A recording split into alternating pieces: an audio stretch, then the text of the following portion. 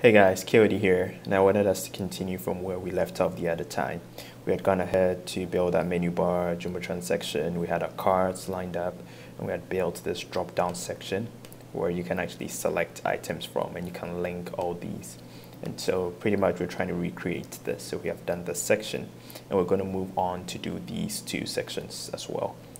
Okay, but before we do that, you might have noticed something that Bootstrap is built mobile first, and so it should be able to scale on mobile devices easily.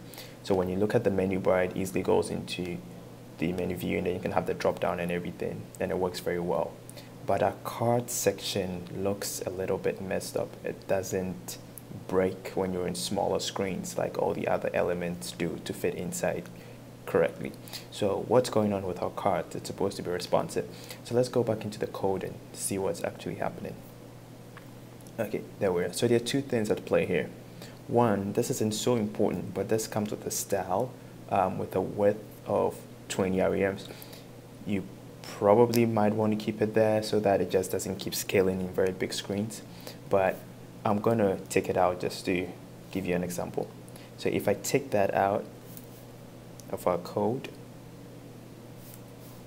I save it. You realize that not a lot has changed on the screen, but when I go into mobile view, it's no more exceeding the boundaries. It's still trying to fit inside. It's just squishing everything into the cards. And it gets to a point where the button cannot fit into the card, and so that goes outside the element. So why is this happening? If you remember earlier on, I talked about using columns. And so pretty much what we're saying is we want this element to occupy 4 columns on the page, right? So this section, the first card occupies 4, the second card occupies 4, and the third card occupies 4. But then we didn't specify if we wanted it to occupy 4 columns on small screens or large screens or medium-sized screens. And so that's where this problem is coming from. But before I go ahead, let me go ahead and remove these things so that it doesn't confuse you. Remember, I just put these things in place so that I can show some color differences. So they're actually not that important. So I'm just going to remove them. Gone. Okay, so now these are the main classes we're dealing with, right? And so let's go ahead and specify which screen sizes we prefer. So we can say that on medium-sized screens and upwards, we want it to occupy 4 columns. And to do that, you just put MD in the middle. So you have on medium-sized screens, occupy 4 columns. That's what all of this means. So call MD4. Same way you can do call SM4. This means on small screens occupy 4 columns. Or I can do XS4, which means on extra small screens. So I'm going to go with medium. And I'll say medium, again, occupy 4. On medium screens and up, occupy 4. So let's see. Now, as you can see, the card actually breaks when I get into the mobile view. It now falls on top of each other, and so you don't have that situation again. And then when I come back to medium-sized screens, it expands and it fills the space perfectly. Awesome, that's good. If we went ahead and we said maybe for small screens, let's say for the last one, occupy 4. Let's see what that would look like. You can see that in small screens it's actually occupying 4, and so it looks really small over here. If I change that to, and in the same way I could have done on small screens occupy 12, which means it's occupying the entire section. Now it fills the entire section, but it goes without saying. If you say it should occupy 4 in medium screens, on a small screen it will just break and occupy 12, sorry. So that fixes the problem for us, and it looks really neat now. All right, I'm going to go back into the main view where we have this. Okay, so now let's go ahead and try to build a section similar to this. So pretty straightforward. Let me find the end. This is where our container ends. I believe this is where our cards end. Let's see. Card. Okay, if this is where our container ends, then I can actually start that section over here. I don't know what name to give it. I'll just call it, let's see. I'll call it Saving the Seashell section, so that we know where we are. Okay, so I'm going to start with the, as usual, a basic div tag. Okay, so that will be for this rectangle over here. So both the save in seashell section and this image will go inside that div tag. But then I want to separate them, so I'll go ahead and create two div tags inside the first div tag I created.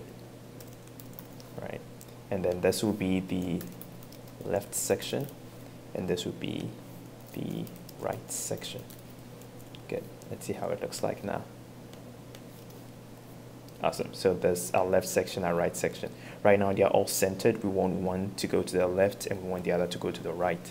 But how many columns do we want them to occupy? Since the entire page is 12 columns, I think it would be fair to split it 6-6, because I think the width for this is actually the same as this. So let's go ahead and split it 6-6. So I'm going to give this a class of column. I'll say on medium screens, occupy 6 columns. And I'm going to copy that and do the same for this. Awesome. Now, as you've realized, this has actually moved to the left to occupy 6 columns. But you might be wondering, why don't we have the right section on this side? Well, that's because we haven't defined the class of row, which is also very important. If you remember, when we're doing the cards, we added this class of row.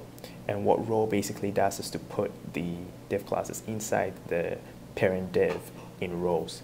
And so if I go here and I add a class of row, let's see what happens.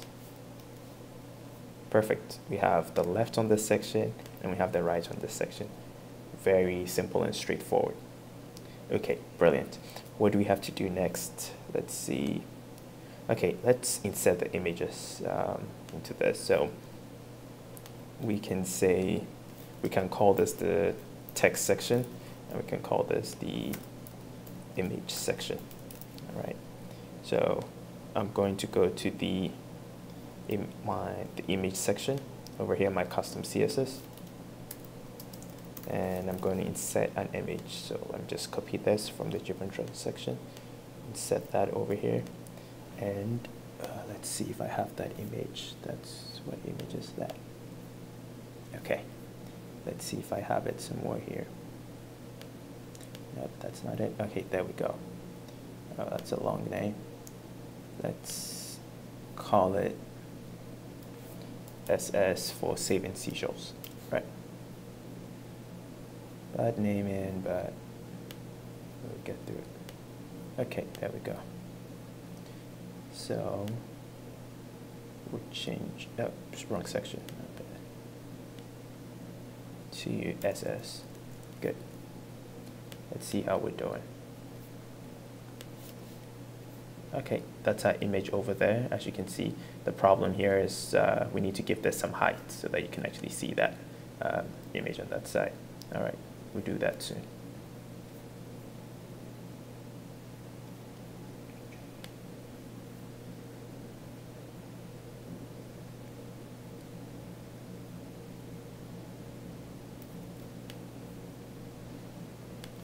Just so that I'm trying to write little CSS as possible, but I'm trying to keep this video short, so forgive me if some of the things are repetitive.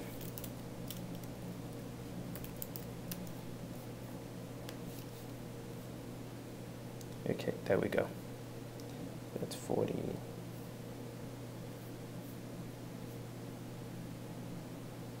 That's the image section over there. Maybe let's do 45.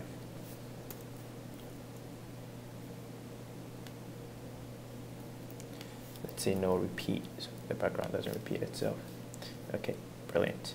So we have that section in place, and we have to do the left section. So I'm going to go ahead and remove this image. Remove this text, I mean. Sorry. Backspace.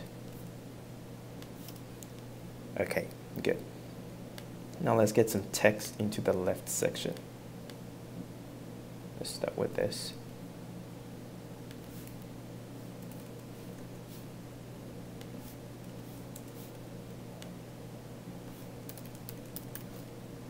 Let's say, there we go. And then that goes here.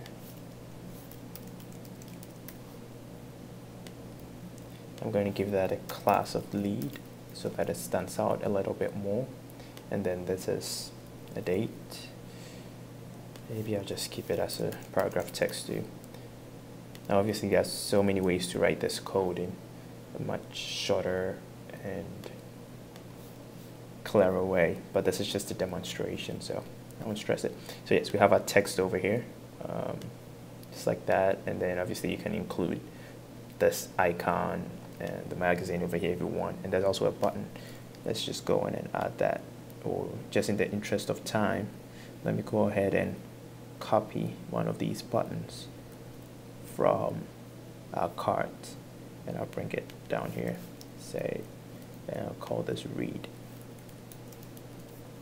Alright, let's see, there we go, you have your read button on that end. Let me apply some padding to this, or margin to bring it down. Let's try padding first, so padding top 3. Let's see if that brings down our text a little bit, just a touch. Maybe a margin will do. That didn't work. I'll go back to using the bringing the padding in for the first paragraph's element instead. Let's see if that makes it better. Not so much. I'm not sure what's going on. I probably would have to check from the console to make sure, but other than that, I can add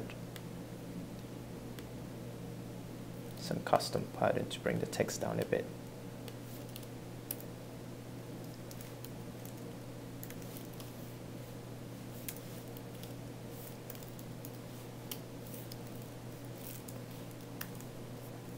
Let's see if that works.